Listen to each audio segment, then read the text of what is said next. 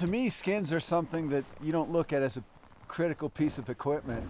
They're awesome. They allow you to go uphill easy, but if you have a skin malfunction, it can ruin your day in a hurry. Yeah, no doubt there. For starters, having really good skin maintenance is super important. When I do a lot of transitions, I want to be sure that when I'm taking my skins on and off, I'm not fouling them and letting them snow get into them at all. In fact, sometimes, especially with these early rise tips, they get a little snow on the tip. Yeah. And when I take them off, I'm actually scraping it off for when I store it. Because I want them to stick when we transition.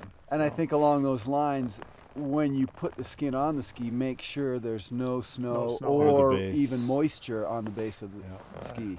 Yeah, I don't like to get them too hot. Even in a hut, I'll just throw them right in the basket so they can get some air, but not even heat so much. Ambient air. You know. And I think there's the obvious things. Don't drop them in the pine needles or the dirt or get dog hair on them, because that'll all affect the glue. Right. If you do drop it in the snow, that's not great, but you can rub that on your pant and get rid of it. And that's a short-term issue. Yeah.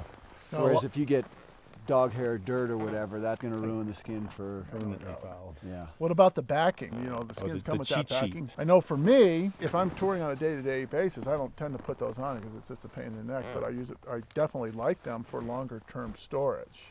Well, you know, like a week or beyond. Yeah, seasonal storage for me, and I don't like to deal with them otherwise. I've heard some people like to use them when the glue is super new, just because it makes it a little easier to separate. But personally, I've found other ways to deal with that as well. And that depends too on the skin and the skin manufacturer, because all the glue's different, and some of them are really hard to pull apart and others aren't. But I agree. I wouldn't recommend using those when you're out in the field, but for storage, sure. A lot of times, if you're noticing through the day that the skin is getting progressively icier, I'll ski down with them in my jacket so you can actually warm them up, thaw them out a little bit.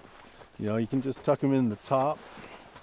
Then you don't even have to take your pack off for the transition. Whip your ski off, put them back on, but that can really thaw out an iced up skin pretty well. As Rob Hess once said, there's a lot of different ways to skin a skin. Personally, I tend to just go about 50-50. That works for me pretty well. I leave the tip a little bit exposed so that when I pull it off for a transition, I can hook that tip and I just start the first, 30 centimeters, just get it on there, nice clean ski, get a little adhesion, and I go straight to my hip and try and get nice and straight, pull tension, stretch the skin, because they inevitably get a little moist and stretch more. But then I've got a little tension already and it's nice and centered. A friend of mine showed me a great way to fold skins when it's really windy out, because you've got 6 feet of flypaper here in the wind. It's sticking to itself, it's sticking all over you. So if you can control that, it makes it a lot easier. First thing I do always now is turn my binding so that the brake comes down, because I've seen people drop their ski and then the ski goes away. So put the brake on. But I'll pull from the base first, halfway, and then I'll pull it right to the tip. And you need to put the tail of the ski in the snow to do this. And that way I've got the midpoint of the skin. I pull that back up to the tip, and you can see I've never let go of the skin. It's never flapping in the wind. Lay it down right on top of the skin and then just pull it up. Nice. And it's a great simple fold, and I just leave them that way. Nice. I don't know, what do you do?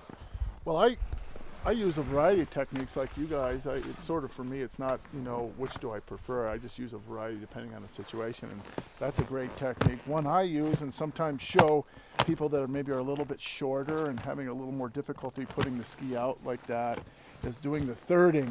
I'll start from the tail, okay, and I'll pop it in, all right, and I go up, somewhere about halfway, or so, and then I take this section right here and I come back on itself like that, okay, and this can work in the wind too. Yeah. For a shorter person, sometimes this can be advantageous, and then bring it up like this, okay, and then bring it in like so. So I always have hold of it, and I don't have, like you said, the big long fly paper flapping around, And sometimes if they're super sticky, this can be a nice technique, only because for the smaller individual, when they go to put them on, they don't have to pull quite so much. They can pull one section right there, get it on there, and then they can work further sections off of it like that right here, and get it on like that.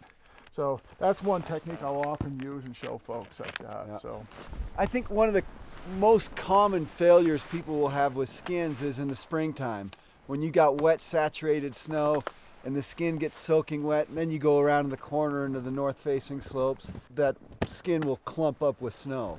Put some preventative wax on there, rub wax on before you go out, because once they get wet, it's really tough to dry them out in the field. So you're kind of SOL then. I have this little side pocket in my pack right there, and that's a great Yeah. spot where I keep the Scraper, glob stopper wax. and Yeah. the scraper, because scraping those skins.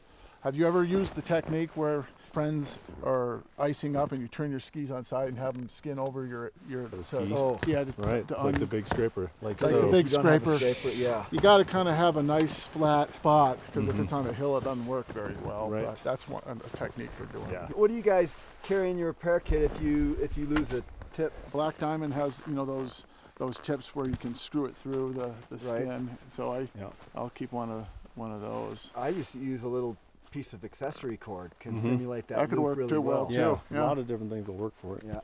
So have a plan. So there's a lot of things to think about with skins, but good maintenance habits and having a little backup plan with some bits and bobs to fix problems will go a long way.